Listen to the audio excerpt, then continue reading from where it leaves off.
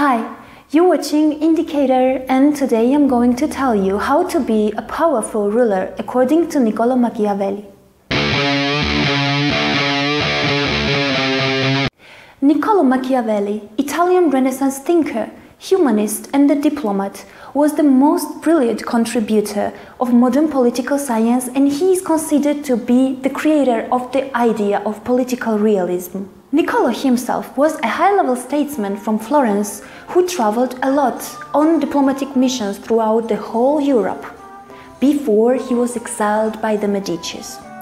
Imprisoned for a time, he later retired to his private estate and concentrated more on reading and writing, and then and there he wrote his most famous book, The Prince.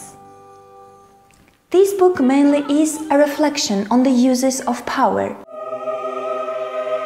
A special thing about Niccolo is that he viewed the state as an organism, with its rulers as the head and the people as its body.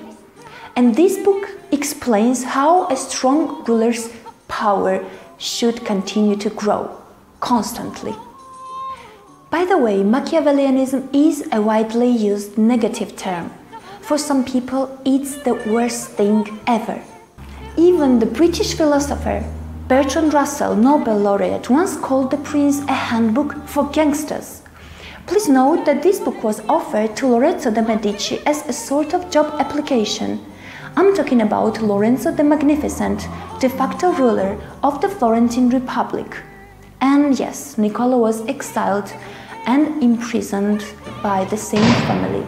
And not only imprisoned, but also tortured with the rope. The Prince is one of the many advice books for the rulers, but differently from the other ones, it doesn't frame its instructions around the Christian virtue. Machiavelli de-emphasized the importance of moral considerations and focused instead on effectiveness. To simplify, he stated that instead of being a saint in the world of sinners, a prince must cultivate his power and ruthlessly crush enemies, unafraid to be judged as wicked or unscrupulous. So here are several tips Machiavelli offers for any would-be prince. Ends justify the means. It means that a good outcome excuses any wrongs committed to attain it. For example, once campaigning with illegal funds on the theory that if he wins the election, the end will justify the means. Or the officer tricked her into admitting her guilt. In this case, the end justifies the means. Or lying about someone's qualifications on the resume when trying to get a good job, like I do usually. Later, we would justify the lying by saying that it is a means to receive a larger income to provide our families more effectively. Or justifying the abortion to save the mother's life. A big example is a wartime. Men who would usually refuse to kill someone actually end up killing and justify it as duty to a cause with greater ends, or life saved down the road as a result. However, the wrong justifications can be seen in some horrors in human history, such as Holocaust, the World Wars, bombings of Hiroshima and Nagasaki, and even 9/11. Certain thinkers from the past thought that to bring an eternal utopia or a perfect society, first we must unfortunately but inevitably kill innumerable people, because the goal, the eternal utopia, is so important that even genocide can be justified to reach that goal.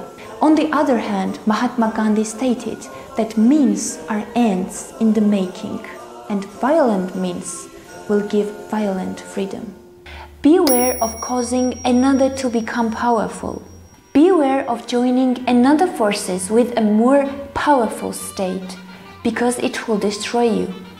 At least we have plenty of examples of fratricides and filicides in the history of Ottoman Empire. The tradition of killing the male heirs, called fratricide, is an act of a person directly or via using of either a hired or an indoctrinated assassin that ultimately results in the killing of their brother, or filicide.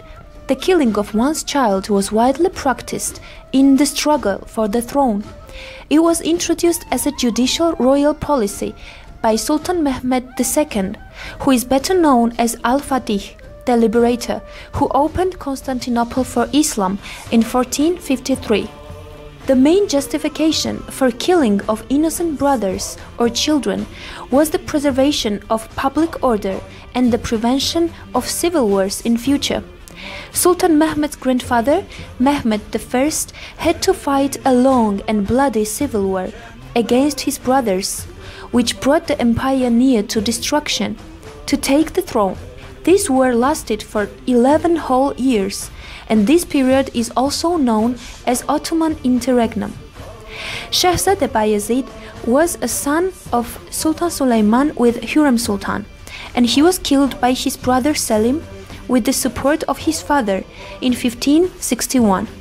Shahzadeh Mustafa was also a son of Sultan Suleiman with Mahidevran Sultan, and he was killed in 1553 on the Sultan's orders.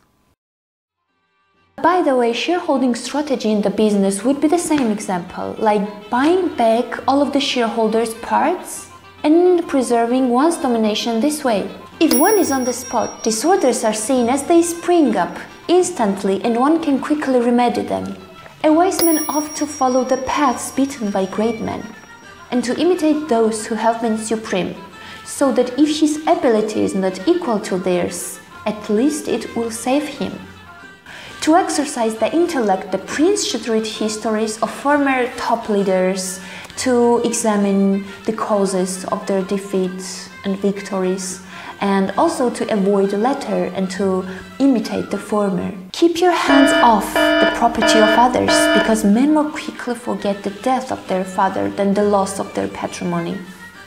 Si vis pacem para bellum. If you want peace, prepare for war. Yeah, obvious. Employ both cruelty and kindness as the situation warrants, recognizing that it is always better to be feared over being loved by your subjects, of course, if you cannot be both. Where possible, let the others do the dirty work. Anyway, you can subsequently gain favor again by cutting their heads off. But when it's about doling out the benefits, do it gradually so that they taste better. But at all costs, avoid to become hated by the people.